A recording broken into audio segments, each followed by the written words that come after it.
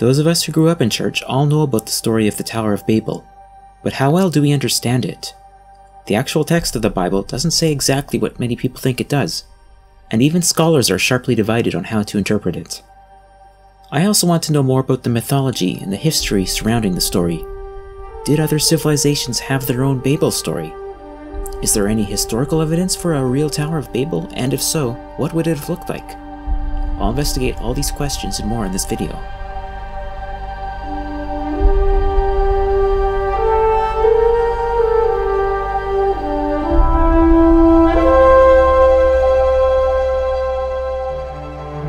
It might surprise you to know that the phrase Tower of Babel never occurs in the Bible, and the name Babel itself is simply the Hebrew word for Babylon. It is a historical curiosity that English Bibles going all the way back to Wycliffe's Bible in the 14th century translate the Hebrew word for Babylon as Babel only in this chapter and in Genesis 10 verse 10. Everywhere else, the normal English word Babylon is used. No one knows why Wycliffe chose to make the distinction, yet our Bibles to this day continue to mimic his decision. And just in case you were wondering, no, the English word Babel is not related in any way to Babel.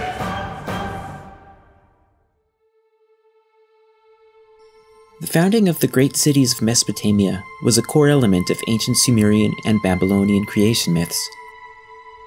A Sumerian text, known as the Eridu Genesis, tells of the establishment of 5 great cities: Eridu, Bad Tibira, Larak, Sippar, and Shuruppak, after creation but before the flood. The famous Sumerian king list provides a similar history of antediluvian cities.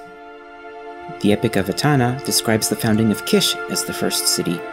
In Enuma Elish, the Babylonian creation epic, Babylon is the first city following the world's creation by Marduk. According to the historian Berossus, Babylon was founded at creation and was the first city resettled after the flood. In the Poem of Era, Babylon is likewise built before the flood and rebuilt again afterward.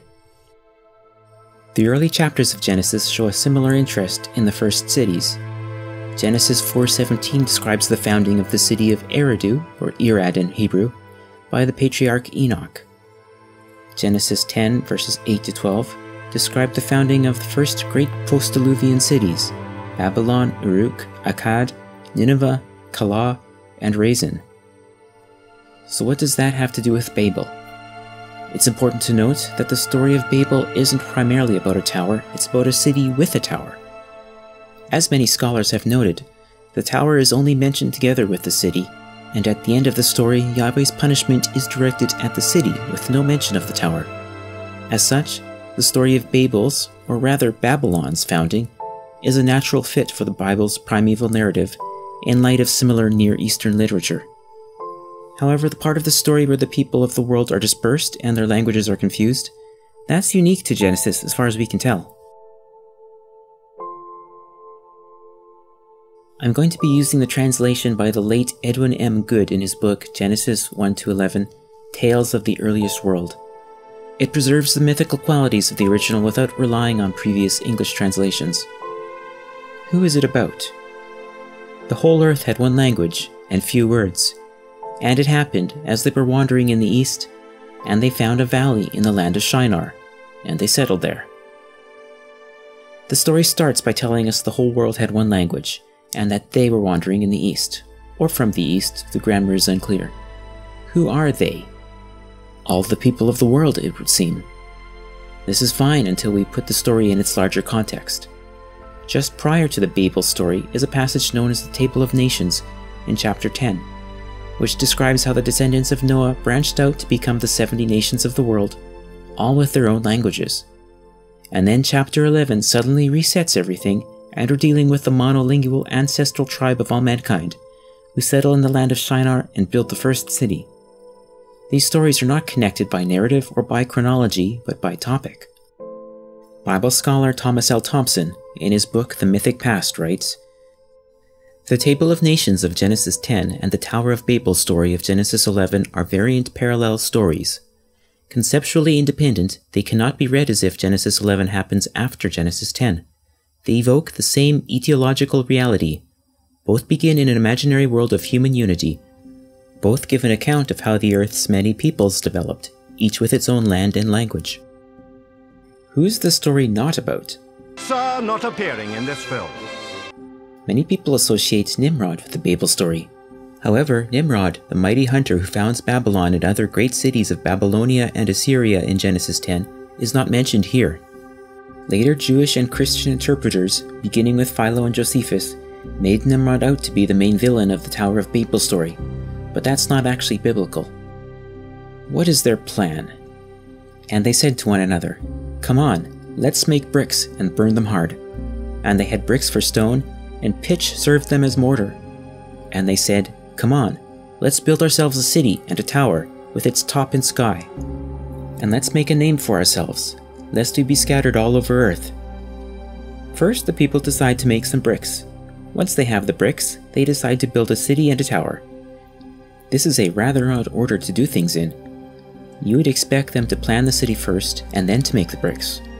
One explanation is that this mirrors the Babylonian custom of ceremonially preparing bricks for a year before building monumental structures, which is reflected in the Enuma Elish. The people's purpose for building the city and the tower is twofold: to make a name for themselves, and to avoid being scattered. Making a name is usually interpreted as becoming famous, but it's not clear what fame would entail in a world where no one else exists.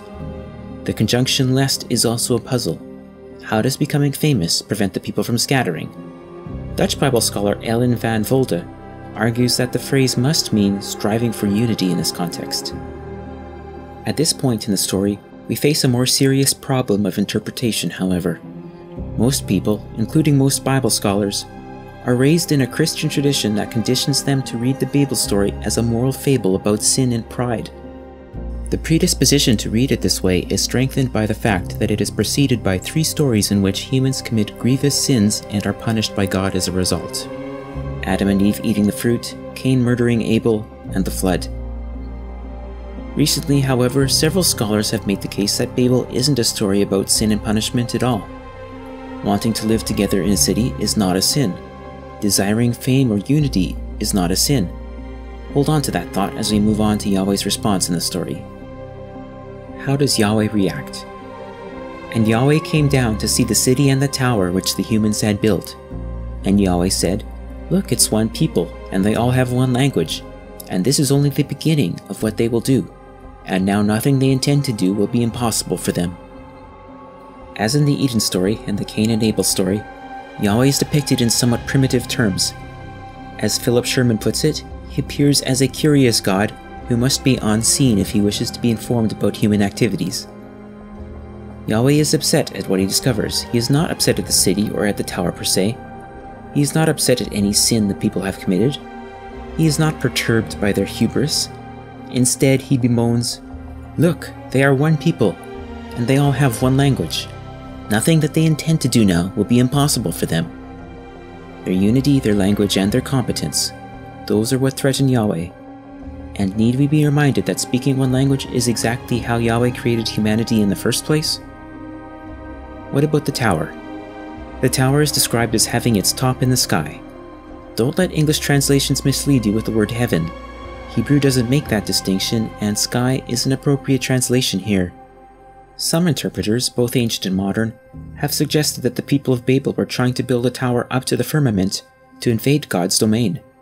However, the phrase "with its top in the sky" apparently just means very tall, and is used again with that meaning in Deuteronomy 1:28. Other interpreters think that the tower reflects the ziggurat temples that loomed over Babylon and other Mesopotamian cities, implying that it too was a temple to false gods. However, there is no hint of idolatry in the text. The word used for the tower, migdal, describes not a temple or religious structure, but a defensive citadel or city wall fortification.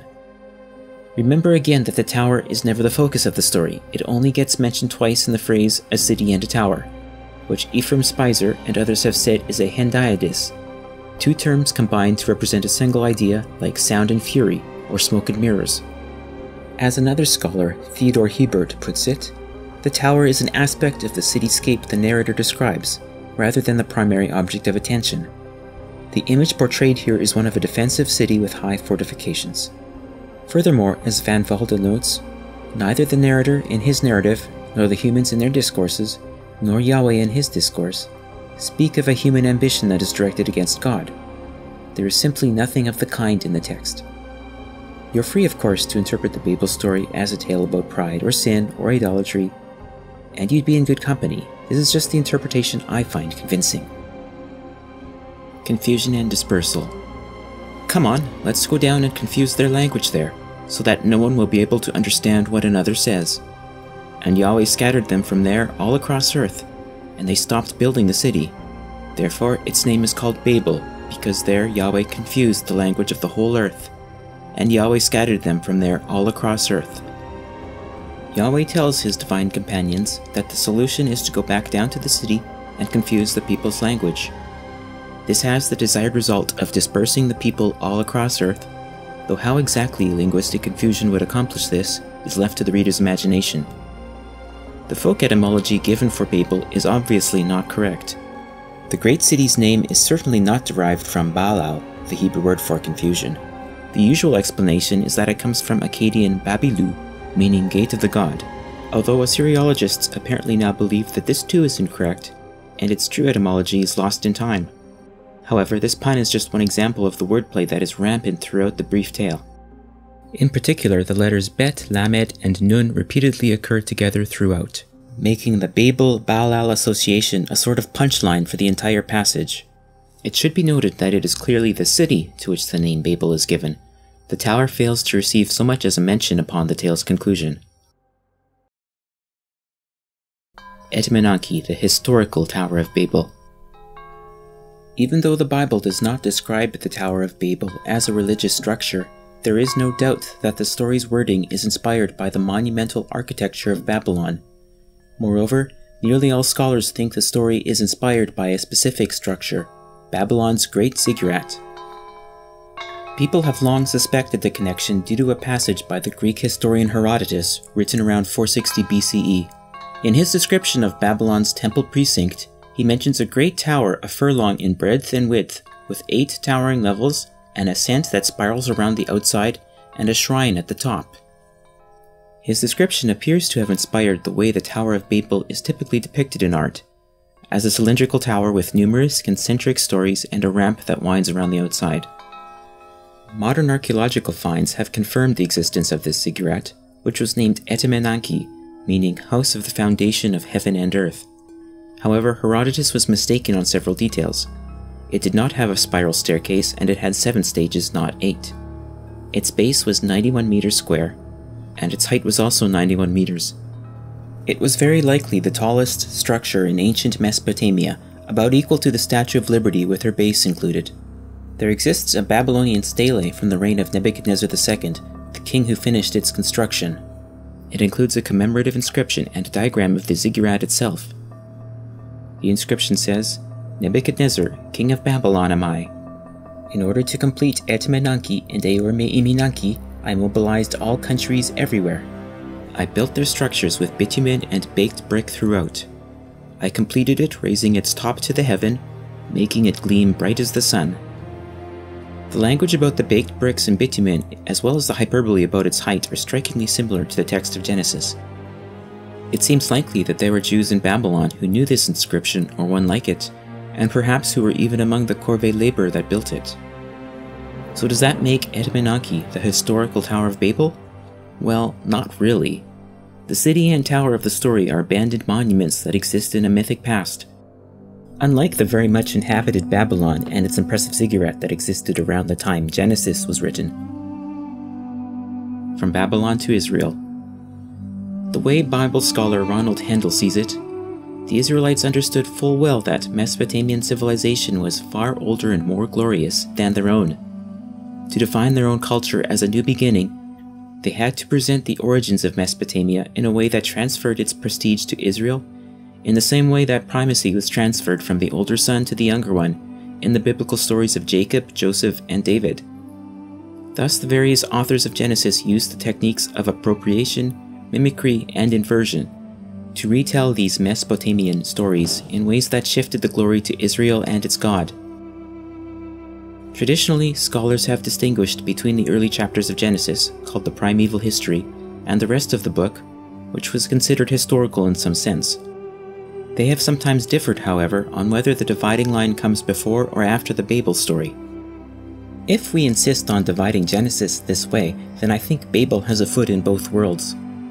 The city founding theme fits in with the Mesopotamian creation epics, but it also sets up the history of Israel as a nation that comes out of Babylon. The story right after Babel is that of Abraham, the father of Israel, who begins his journey in the Babylonian city of Ur. Genesis calls the city Ur of the Chaldeans, an interesting anachronism, for the Chaldeans did not settle in the region until at least 1,000 years after Abraham would have lived. It's not just the narrator who calls it this, but Yahweh himself when talking to Abraham in Genesis 15:7. Abraham's father is named Terah and his brothers are Haran and Nahor. But Terah, Haran, and Nahor are also cities in and around Syria along the route Abraham took to Canaan. These are not really historical individuals at all, but a map of Israel's origins with locations personified by characters in its ancestral story.